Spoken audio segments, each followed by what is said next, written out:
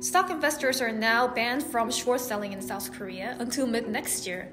But what's behind this sudden move? Let's unpack this. Short selling is where an investor sells borrowed shares with plans to buy them back later at a lower price, wagering that the stock price will go down. If they're successful, they will pocket the price difference while the broker takes a commission. This practice is particularly unpopular among South Korean retail investors who often blame short sellers for stock price declines.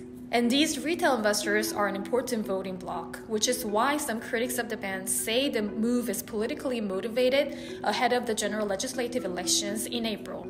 But authorities say the ban is needed to stamp out illegal practices that could hurt trust in the market, such as naked short selling where investors sell the shares without arranging to borrow them first.